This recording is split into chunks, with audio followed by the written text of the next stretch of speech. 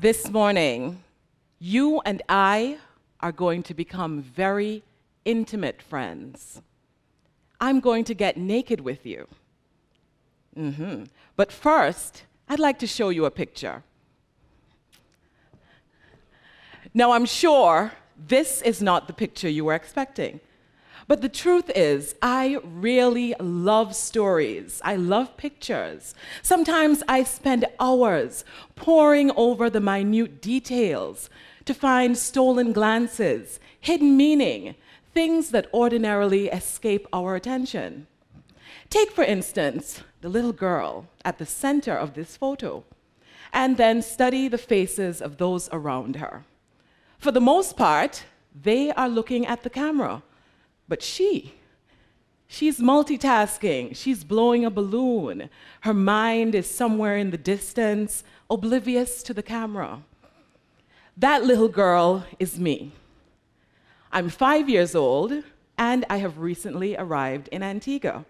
The other children are displaced Dominicans, and let's set the record straight. Contrary to what you may have heard, we did not arrive on the banana boat. We all flew in on Liat.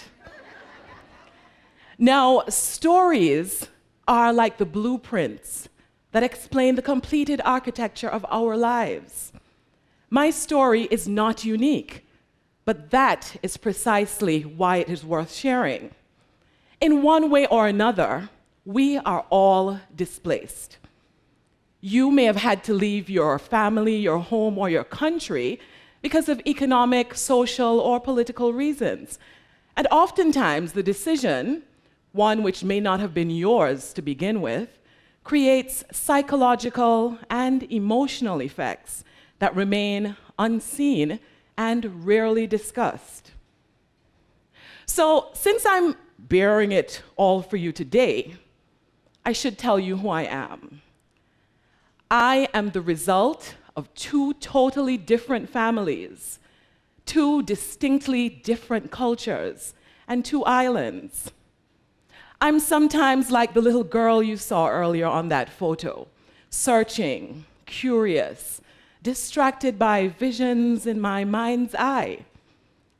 But of course, nothing is that simple, and neither is my story.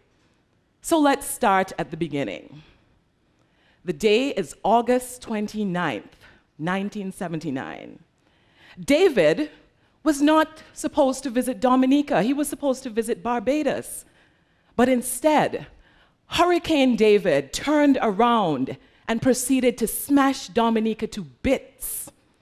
When it was all over, about 6 hours later, all the leaves had left all the trees. Schools, crops, homes, everything that was anything was totally destroyed. And 3/4 of the population was now homeless. A constant reminder. Now, luckily, I was not among the homeless, but my mother was a teacher, and my father was a farmer. So what do you think were my options? Well, stay with me. I'm going to try and make sure you understand. I come from a long line of teachers and police officers. In those days, constant movement was a feature of the Leeward Islands Police Force. My grandfather served in the Leeward Islands Police Force. And that time, you would have had the creation of many pseudo-families throughout the islands, if you know what I mean. So as a result, my mother was my grandfather's contribution to the population of Dominica. Now, as it turned out, my cousin Bridget was returning home to Antigua after having heart surgery in Trinidad. According to her, on a whim, she decided to stop over in Dominica to grasp the extent of the damage. Well, upon her return to Antigua, things were put in motion so quickly that within a short space of time, along with 30 other Dominican children, including both of my brothers, I arrived in Antigua. Now, honestly, I consider it the luck of the draw. being born female actually paid off for a change. You see, Bridget had 4 sons, and so she decided to keep me as her daughter. Now, life in Antigua was something totally different to me. There were organized moments, and I don't know how I knew, but I just knew that as that little girl, I had 2 mummies, 2 daddies, 6 brothers, and I still somehow felt alone, but there was an organized cadence. There was high school, brownies, girl guides, church, confirmation classes, music lessons, Sunday afternoon excursions. On the surface, life was great, but that's because I became adept at hiding my occasional discomfort as questions about meaning and my place in the world persisted. Take, for instance, the time when my daddy, who was the Minister of Education at the time, came to my all-girls school to present an address. I was excited. Picture it, there I am, shoulder to shoulder with my fellow students, excited that Daddy was about to address my school. Throughout his presentation, my sons were weaved in and out, and me, I was excited because I was waiting, and I waited, and I waited. And then it dawned on me that my daughter did not feature in any of these stories. For a long time, this reinforced the dis in my placement. All I remember is how I felt. It also planted the seed for my understanding of gender in life and society. On the surface, life was great. Now, going to Dominica was a different thing altogether. Things of importance just landed on you, boom, and you had to find a way to deal with it. So it was that I was 15, just about to enter 4th form, and with no forewarning, no time to tell my friends, no time to even get used to the idea, I was informed that due to Daddy's cancer, I would now continue and end my high school education at the convent high school in Dominica. My mothers, my Antiguan mommy and my Dominican mother, they were the catalyst for the type of woman I would later become. They were highly driven, organized individuals, and my Dominican mother, she was like a drill sergeant, an educator for most of her life. She would write rules and regulations throughout the entire house. And as a result, there were things like, "Please remember to flush," written in the bathroom. My Antiguan mommy, on the other hand, she would dispense sage advice, verbally and vocally. I can just hear her now. If you're going to do something, do it properly or not at all. So returning to Dominica, despite all of this woman power behind me, still I was left with a feeling of internal discomfort. In the first few months of my time in Dominica, I had an unpleasant and embarrassing return. Nightly bathroom visits. The truth is that your body often reveals the ailments of the mind, and it was like being 5 again. I continued to get smaller, well, obviously not in size, but in the way I carried myself around my schoolmates and my extended community. You see, coming from 108 square miles of flat land to 238 square miles of rugged and mountainous terrain, this was not something that I could do traveling from my parents' home in Portsmouth to school in Roseau. I could not stomach this daily. As a result, life in Dominica continued this way, with me getting smaller. Now, getting reacquainted with Dominica was something that opened up a whole new world. Culture, nature, national pride, these things came alive for me in a way like never before. I embraced the Creole heritage and my Kalinago roots. I learned to become an explorer. It was also in Dominica that I discovered my suitability for radio and where I had my first real job. Dominica also allowed me to embrace not fitting in.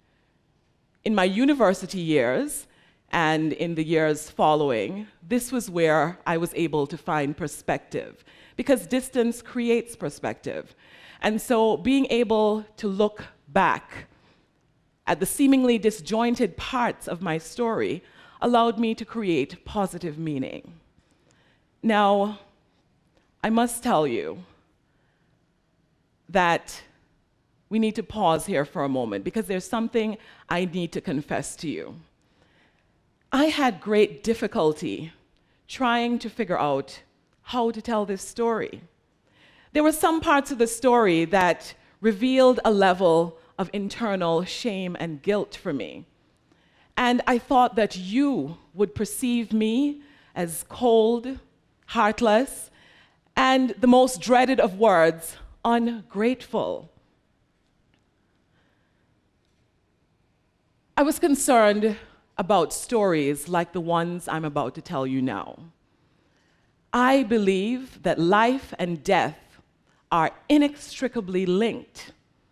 Take, for instance, a birth shortly after a family death. Wherever there's life, there is death. Wherever there's death, there is life. Sometimes that life is a rebirth. I experienced a rebirth in April 2012 as I observed my mother pacing what some of you know as death's door. In our family, we call it the departure lounge. It happened over the course of a week. First, there was that moment in my mother's room. The door is closed and there are people shuffling around on the outside. This is the first time that me, my mother, and my brothers are together like this. There are 2 beds in the room, and my brothers are sitting closer to my mother. I am sitting on the bed furthest from her as she is drifting in and out of worlds. They are caressing her arms lovingly. And I'm present, but just barely. I'm observing this scene and realizing something does not fit. I do not fit. I'm neither moved to join in this display nor ashamed by my lack of participation. I mean, here I was, my mother's only daughter, and she her mother's only child. Yet, the distance I felt to her at this moment was larger than the oceans that separated the 2 countries. Days later, I again experienced that feeling of being present, but just as an onlooker. This time, after a hurried summons to the hospital in Roseau, where she now was, I was aware that she was about to board her flight. I was about to become an orphan. And like the little girl that you saw blowing the balloon, simultaneously, 2 thought streams were activated. On the one hand, there was the sadness at witnessing this pivotal moment, and my tears began to flow. I wondered, how had I performed as a daughter? On the other hand, there were thoughts about her as a woman, as a person. I wondered, did she live life the way she wanted to live it?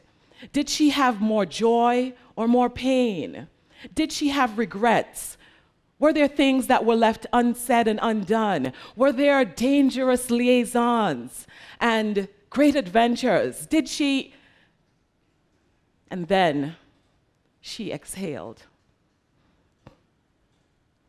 I have a story. You have a story. We all have a story. How you interpret your story is entirely up to you. I can now admit that for more than 25 years, I lived on the sidelines of my own life, scared and in hiding. I was afraid to offend and afraid to displease. In the days, weeks, and months following my mother's death, this was the catalyst for my transformation, I went on a new journey. My 15-year media career presented a choice between maintaining a safe paycheck or rocking the boat. I decided to rock the boat. It was a choice I could live with, and it also meant the closure of that aspect of my life. So here we are now. I have been able to release guilt and shame for things that were totally outside of my sphere of control. I'm also living a deliberate life. I have chosen to pursue life as an entrepreneur. And this also means that I've chosen to embrace my preference for working with women and also to embrace my desire to want to transform lives through speaking. Now, it has not been an easy journey. There are times when I ask myself, Marcella, what the hell are you doing? And during those times, I refer to the words of my Antiguan mommy, who, on relaying the news of my Dominican father's death during my second year of university, said to me, "None of us come to stay." I take those words as a reminder every day to live life so as to not have to look back with regret, to be here now, and to look forward with anticipation for every little thing and every next thing that leads to my idea of happiness, that leads to my growth and embraces my love for freedom. Here we are.